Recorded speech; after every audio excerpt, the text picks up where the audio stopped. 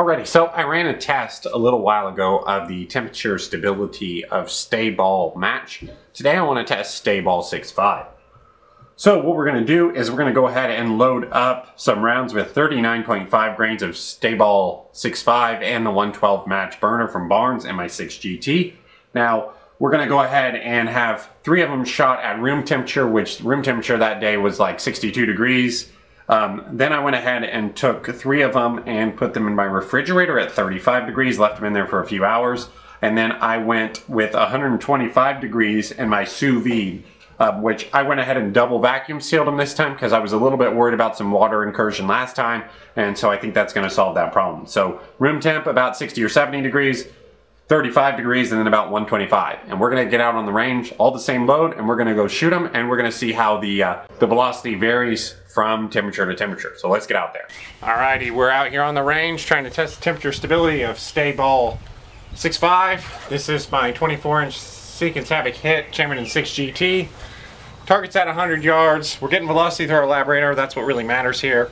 That dot you see, we're going to shoot at the same one for all 3-shot groups. It is ½ inch, little breeze off the left. We're going to shoot the room temperature loads first. Now these were loaded and they were resting at room temperature about 65 degrees for a couple of hours. Now they've been sitting on the bench here as I've been getting set up.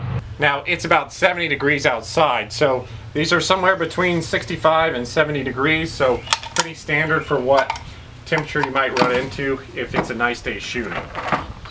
This is what I would consider the control. That's why we're going to shoot first, because the gun is cool. Now these should come out about 2,900 feet per second via what we've had in the past. Alright, so again, we're going to get velocity through our lab radar.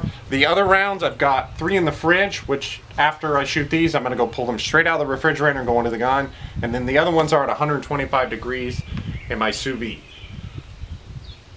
So again, they're going to come straight out and go into the gun.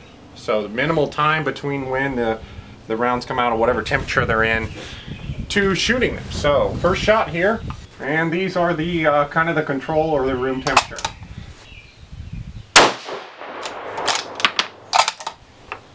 $29.38 for the first one. $29.28 for the second one.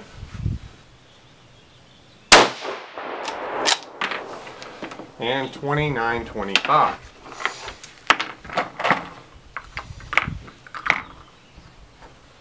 Okay, so like I promised, I'm going to go grab the ones off of the refrigerator. Alright, so those 3 came straight out of the refrigerator. They're starting to get a little bit of condensation on them, which makes sense because the humidity is relatively high. So I'm going to try to get these in and shoot them relatively quickly. Okay. So these are the refrigerator rounds. These were my refrigerator. It was 35 degrees and the rounds were in there for about 2 hours.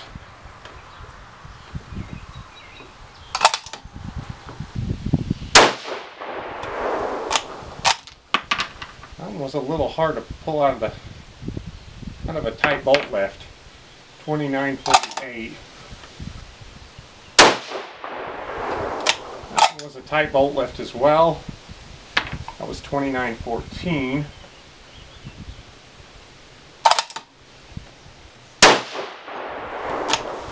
Kind of a sticky bolt lift too. Now I'm not sure if the sticky bolt lift is from the condensation. We were a little lower on our charge, or not our charge, our velocity overall. So so far we had 29.30 average for the room temperature. We had 29.23 average for our cold rounds. Now, interesting to note, we had a big SD on our cold rounds. So I'm not sure what that's all about. Alright, last thing, I'm going to go grab our rounds out of the sous vide. And those are the hot 125 degree rounds. We're going to test those. Alright, so those just came out. They're nice and warm. Going to load those in.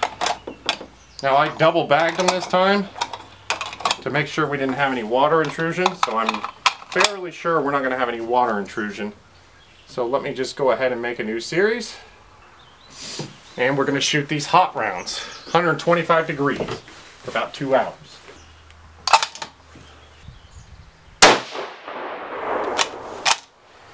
2954.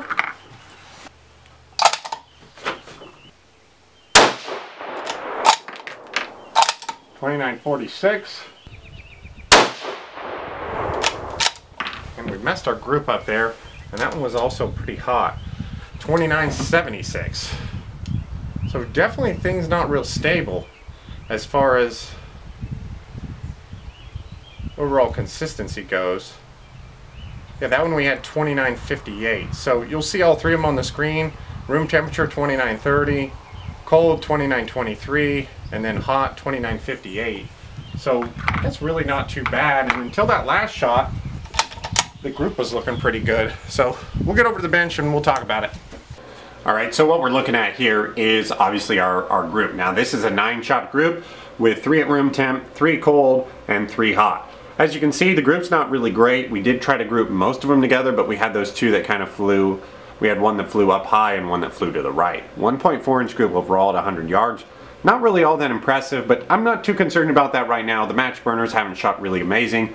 It was a decent load, but more concerned about the velocity. As you can see up there, velocity numbers on the screen, our coldest round shot 2923 with a 21.8 SD. Our room temp rounds shot 2930 with an SD of 6.6.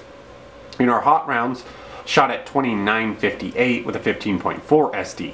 So small sample size here, but it looks like we had roughly 30 feet per second, or sorry, we had almost 40 feet per second swing from 35 degrees to about 125 degrees. So whether that's good or bad, you guys can make up your mind, but I think it's quite stable for a ball powder. Now the thing that concerns me more about this, but again with 3-shot groups, it's tough to say. Our room temp, we had our best SD at 6.6. Then our cold bullets were the worst at 21.8, and then our hot ones also not great at 15.4. So I'd have to test a big sample size to see if this is true, but potentially the consistency of ignition is going to be better at that middle of the road temperature. So I hope you guys enjoyed this video. I want to keep doing some more of these tests. I think I'm going to test Varget next because Varget's a very temperature stable powder, just to get kind of a baseline. Like to do bigger sample sizes as well, but today I just wanted to do 3-shot groups. So thank you guys for watching. Hope you enjoyed the video, and we'll see you next week.